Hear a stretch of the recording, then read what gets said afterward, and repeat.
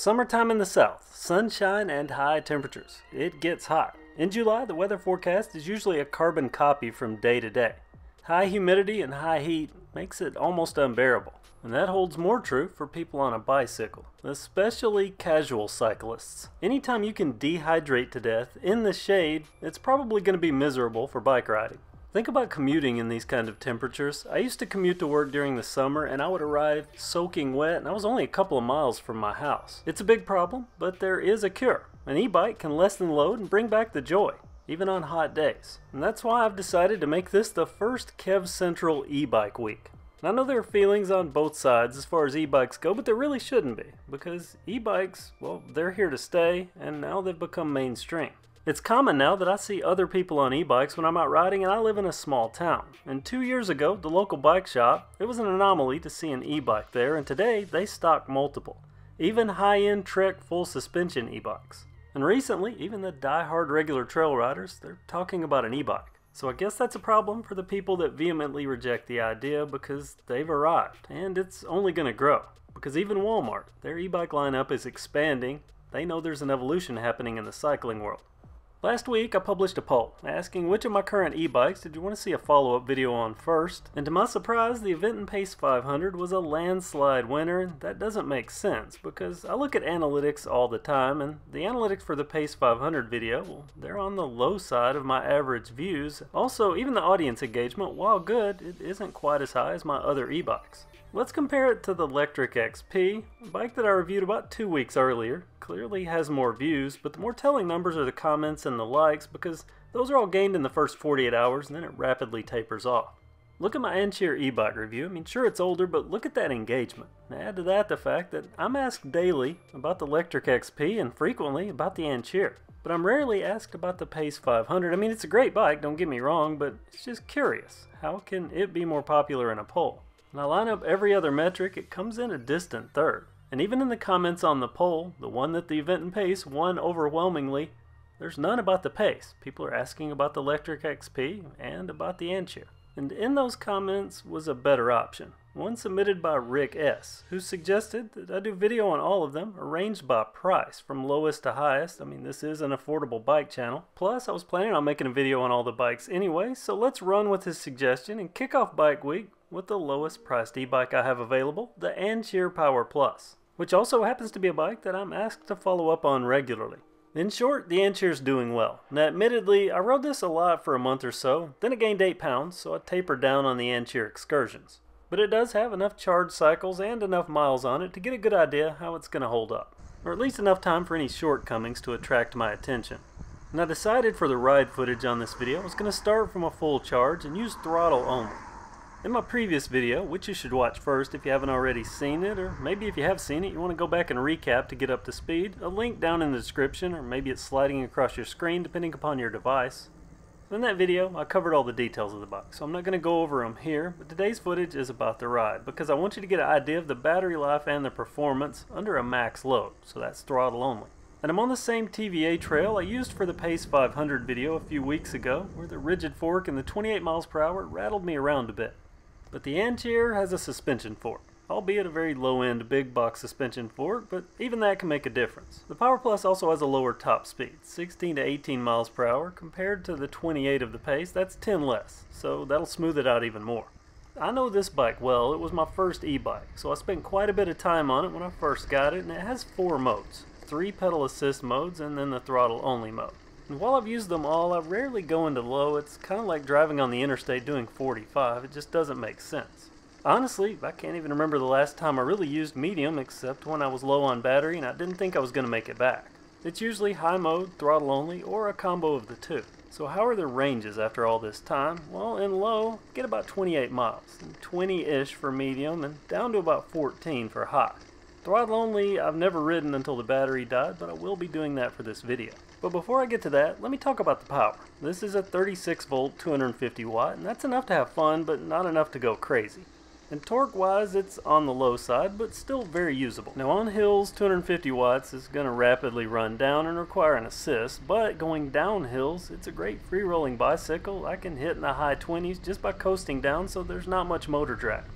Now throttle only can climb some slight elevation changes, but going up big hills, like I said, it's going to require some help. Which is really the only time I shift the bike, and that's when I have to help it power up hills, and even then, it's a pedal assist bike, so even on steep hills, it's still a cakewalk. It's like pedaling on flat ground, but just happen to be going uphill. Inclines, they never show up well on camera, but this one's a killer, and I'm easily going up it. This one's followed by an even steeper hill that I'm not ashamed to admit I've probably pushed up more times than I've ridden up.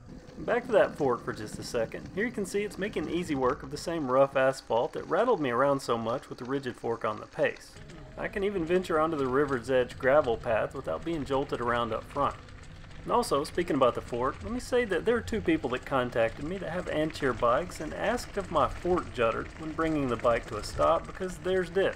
And two things immediately come to my mind, and the first is that maybe the headset's loose, because the bike ships with the stem off the steer, so if you don't know how much pressure to put there and you have it loose, well, that can cause a judder. And the second is that cheap forks like this can have play between the stanchions and the fork tubes. So I tried to duplicate the problem, and I found that if I brake heavily, using only the front brake, I mean dangerously heavy, I can feel just a slight bit of judder. I'm also wondering if those that are mentioning the problem are accidentally grabbing the wrong brake lever. Because remember, this isn't a US spec bike brake lever wise, so the right brake is actually the front. So let's go over the bike and talk about my experience with it and look at it component by component, and we'll start with the frame.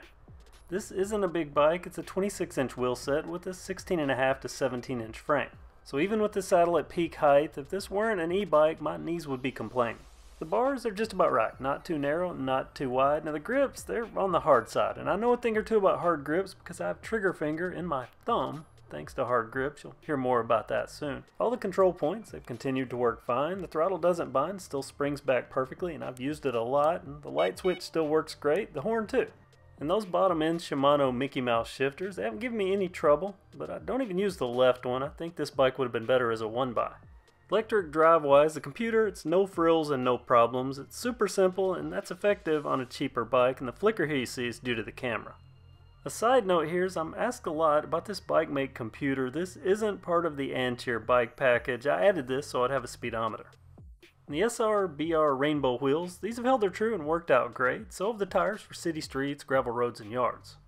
And wider tires will fit both up front and at the back for whatever reason. I've been asked this multiple times. And the Wogo pedals, there's not a lot of pressure or need for traction on e-bike pedals, so use these until they wear out, and 3x whatever. It does have a tourney up front, but it rarely has to do any work. The tourney in the back though, that does, or at least on hills, but it's usually only moving maybe 3 or 4 gears at any point.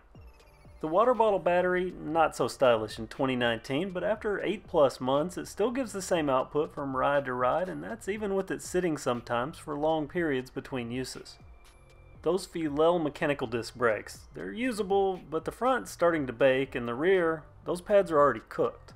$10 for better quality replacements that should last longer. And this cadence sensor, I have no idea how many magnets are in it, but I have a few e-bikes now, and I can say that this works acceptably well, but it's not as good as my other e-bikes, but we're talking about fractions of a second. Speed controller's in this black box, and on cheap kits, that burns out a lot, overheats itself, but I don't feel a lot of heat coming from this controller box. Cabling is all external. It's cleanly routed, though I will probably put some sheathing on it, most specifically down at the bottom bracket. 250 watts, 8+ months, and no problems. And it hasn't gotten any louder either. That's another complaint I've read about some of those cheap motor kits. This one's still running great. The seats, as one would expect, it's better than nothing, but it does get uncomfortable on long rides. What about that throttle only range I was talking about? Now the only pedaling I did on this ride was on the few hills to give it a slight assist. I even worked it up some hills with throttle only, more so than I normally would. This was on a full charge. I thought I planned this well, but only almost well, because I was 3 miles from making it back when the low power cutoff kicked in. That was right as the odometer clicked over to 10.6 miles. So the range on a full charge going throttle only, about 10.5 miles. So here's the list of the ranges as I'm pretty much averaging them, and I'm rounding these down. So throttle only at 10, low around 28, medium around 20, and high about 14. And this is a good opportunity to answer the question of how does this bike ride as a bike with no power? Because the bike weighs 47.6 pounds, and with no pedal assist, it feels pretty much exactly like a standard big box bike. It's a little shocking that it's practically identical to any other 21 speed bike you'd buy at Walmart. I guess that's good. 8+ months, no major problems, and these forks, any of these cheap forks, can have a little bit of judder if you brake heavy on them, but I think I have an idea of how I can make this one slightly better, and I'll cover that in an upcoming video. Overall, for a $615 e-bike, this has been better than I could have expected, and I'm happy with the performance for what it is, and that's a cheap e-bike. One note here, and this is an important note, and this came from a guy that sells $4,000 e-bikes who once told me with e-bikes it's not a question of when they're going to break, it's how fast. And the cheap ones are going to break a lot faster, but the golden question is, how much less will this last than a better bike to make up for that price difference? And on top of that, there are bikes in 2019 that for just a bit more have better visual quality, better components, and again, don't cost that much more, like the Electric XP and even a Schwinn that you're going to see coming up here later this week. Which is yet another important point, that Schwinn name, the Electric name, the Event name, they all have US-based support. And that's a segue to me telling you about my experience with Ancheer. They contacted me about reviewing their bike, and whenever anyone contacts me about reviewing a bike and I don't know that brand, I have a barrage of questions. They answered every question and did so quickly. And I was thrilled with their apparent commitment to their product, so I decided to review the bike. And they emailed me after I published the review. They were happy with it and happy that I liked the bike, and that was good news to me.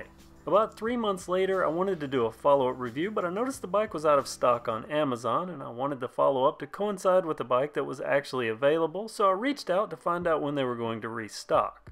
And I never received a response, and I've tried multiple times since then, and I've never heard from them. Now, it could be that my contact is no longer with the company, but it's something to note. I've had 2 others in the past few months that weren't thrilled with the communication they had with Ancheer after their purchase, so I want to be transparent because all this needs to be factored in. That said, aside from fork judder, I haven't had anyone mention any issues they've had with their Ancheer bike, only communication problems and slow shipping. And note that the slow shipping wasn't through Amazon, that was someone that ordered directly from the Ancheer website. So in summary, the bike still works well, and I'm happy with the battery life and with the performance of it. I mean, for what it is, it's a pretty decent bike in my opinion. The only thing I need to do to it is put new brake pads on it, and I'm going to experiment around with the fork, but that's just for fun. Hopefully Ancheer will see this and reach back out to me because I'd like to have a reliable contact in case subscribers have questions. Going into this, I had questions about any of these marketplaces, be it Walmart, Amazon, or anywhere else e-bikes, but I feel better about them now thanks to this Ancheer, because I really do like it. Is it the best e-bike I have? Not by a long shot. Would I save more and buy something like the Electric XP? Absolutely. But it's important to note that anyone shopping for any of these, that they're basically a big box bike, say about a $200 big box bike with the basic e-bike kit installed on it. Now that's a factory installed kit and they do a good job. I mean, the evidence of that is that this is still going. I can't wait to see how many more miles I can run up on the Ancheer Power Plus. And that's the kickoff to e-bike week here on KevCentral. So stay tuned, be subscribed, and check the notification bell because I think you're probably going to want to see the next video. Thanks for watching and have a great day.